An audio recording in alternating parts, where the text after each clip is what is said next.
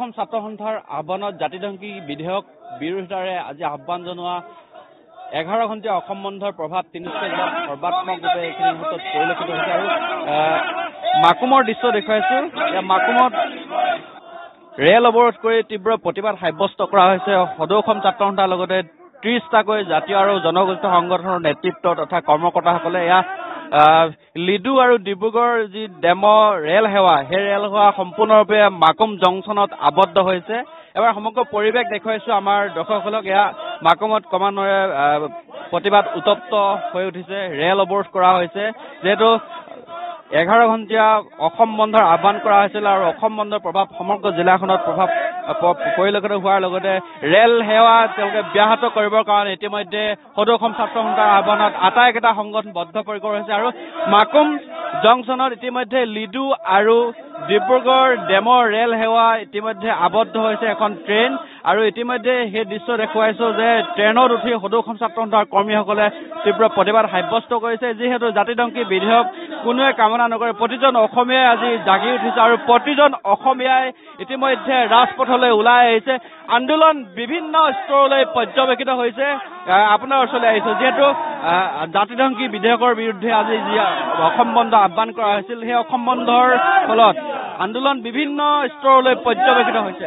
নহয়, আমি আগতে কৈ আহিছো যে আমি বন্ধৰ যি কাৰ্যসূচীৰ পৰা আমি বিৰত থাকো, কিন্তু এইবাৰ সৰ্বানন্দ সোণোৱাল নেতৃত্বাধীন চৰকাৰখনে আমাক বন্ধ দিবলৈ বাধ্য কৰালে আৰু আমি এটা কথা ক'ব, আজি বন্ধ হৈছে, সৰ্বাত্মক বন্ধ হৈছে। সমগ্ৰ অসমতে স্বতঃস্ফূৰ্তভাৱে ৰাইজে বন্ধ পালন কৰিছে আৰু ৰাইজ ৰাজপথত ওলাই আহিছে। ইয়াৰ পৰা প্ৰমাণ হৈছে যে নাগৰিকত্ব সংশোধনী বিধেয়ক ৰাইজে বিচৰা নাই আৰু ৰাইজে বিচৰা নাই, তথাপিও আজি মুখ্যমন্ত্ৰী ডাঙৰীয়া সৰ্বানন্দ সোণোৱাল ডাঙৰীয়া গাদীত বহি আছে।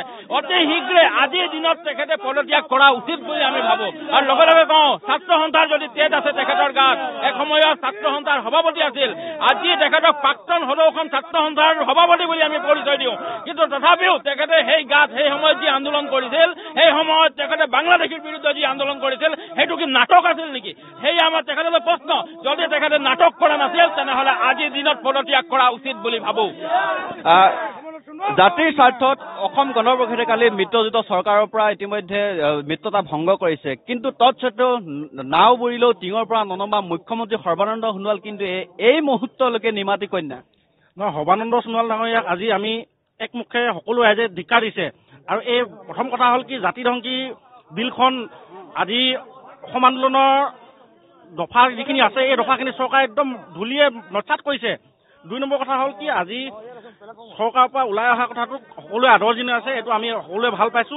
আৰু এই কথাটোক লগত প্ৰত্যন্যায় কিনি আমি ক'ব বিচাৰো যে অনাগত দিনত কিন্তু যি পৰিস্থিতি হ'ব, কিন্তু ইয়াৰ কাৰণে কিন্তু চৰকাৰ, কেন্দ্ৰীয় চৰকাৰ, মোদী ডাঙৰীয়া আৰু সৰ্বানন্দ সোণোৱাল ডাঙৰীয়াই কিন্তু ইয়াৰ অসমৰ ভয়াৱহ পৰিস্থিতি যদি সৃষ্টি হয়, তাৰ কাৰণে কিন্তু সৰ্বানন্দ সোণোৱাল ডাঙৰীয়া আৰু মোদী চৰকাৰে কিন্তু জগৰীয়া হ'ব। নিশ্চয় মানুহৰ ক্ষোভ আৰু ক্ৰোধে ইতিমধ্যে সমগ্ৰ ৰাজ্যক উতলাই তুলিছে আৰু সমূহ ৰাইজ ওলাই আহিছে। কাৰণ জাতিধ্বংসী বিধেয়ক কোনোৱে কামনা নকৰে, সকলো স্তৰত সকলো শ্ৰেণীৰ ৰাইজ আজি ৰাজপথলৈ ওলাই আহিছে আৰু ওলাই অহাৰ কাৰণে সকলোৱে প্ৰতিবাদ সাব্যস্ত কৰিছে। যিহেতু জাতিধ্বংসী বিধেয়কখন কোনো কামনা নকৰে, সৰ্বত্ৰে প্ৰতিক্ৰিয়া, ধিক্কাৰ, ক্ষোভৰ বহিঃপ্ৰকাশ হোৱাৰ পিছতো কিন্তু মুখ্যমন্ত্ৰীগৰাকীয়ে এই মুহূৰ্তলৈকে নীৰৱ দৰ্শক হৈ তেওঁ জাতিৰ শেষ কৰাৰ যি পৰিকল্পনা ৰচনা কৰিছে তাৰ কাৰণে কিন্তু সকলো শ্ৰেণীৰ ৰাইজে ধিক্কাৰ দিছে। আৰু এইখিনি মুহূৰ্তত আহোম সেনাৰ জয়ন্ত বুঢ়াগোহাঁই আছে, আমি আপোনাৰ ওচৰলৈ আহিছো যে মুখ্যমন্ত্ৰীগৰাকী এই মুহূৰ্তলৈকে নিলিপ্ত ভূমিকা, সকলোৱে ধিক্কাৰ দিছে, সকলোৱে প্ৰতিক্ৰিয়া ব্যক্ত কৰিছে, আন্দোলন কৰিছে, তাৰ পিছতো কিন্তু মুখ্যমন্ত্ৰীগৰাকী এনে ৰূপ, কি কয়? এটাই কথা যে মুখ্যমন্ত্ৰীয়ে অকল নিজৰ গাদী স্বাৰ্থ ৰক্ষা কৰাৰ ক্ষেত্ৰতে তেখেতে নিশ্চুপ হৈ আছে। আৰু এটা কথা, তেখেতে যদি প্ৰকৃত অসমীয়া হয়, যিহেতু ইতিমধ্যে ছাত্ৰ সন্থাৰ মজিয়াৰ পৰা গৈ পেলাই তেখেতে আজি অসমৰ মুখ্যমন্ত্ৰী আসনত অধিষ্ঠিত হৈছে। তেখেতৰ ছাত্ৰ সন্থাৰ নেতৃত্বত আমি সকলোৱে তেখেতৰ লগতে আমি আছিলো। বিদেশী নাগৰিকৰ আন্দোলনত তেখেতেই মানে সবল ভূমিকা পালন কৰিছিলে। আজি তাৰিখত এটা কথা কৈছো, জাতিক ৰক্ষা কৰিবৰ কাৰণে কাৰো আদেশ নালাগে, কাৰো আহ্বান নালাগে। আজি আমি নাগৰিকত্ব সংশোধনী আইন বাতিল কৰিবই লাগিব আৰু জাতিক ৰক্ষা কৰিবৰ কাৰণে সকলোৱে ওলাই আহিব লাগিব। তাত আহ্বান দিয়া নহয়, দেশতকৈ কোনো ডাঙৰ নহয়, জাতিতকৈ কোনো ডাঙৰ নহয়। আজি অসমীয়া জাতিতকৈ আমি কেতিয়া ডাঙৰ নহয়। অসমত থকা প্ৰতিজন অসমীয়া ভাৰতীয়ক আহ্বান জনাইছো, আপোনালোকে ওলাই আহক আৰু জাতিক ৰক্ষা কৰিবৰ কাৰণে সকলোৱে ওলাই আহিব লাগিব। জাতিতকৈ, ভাষাতকৈ ঊৰ্ধত কোনো হ'ব নোৱাৰে আৰু সেইটোৱে কথা।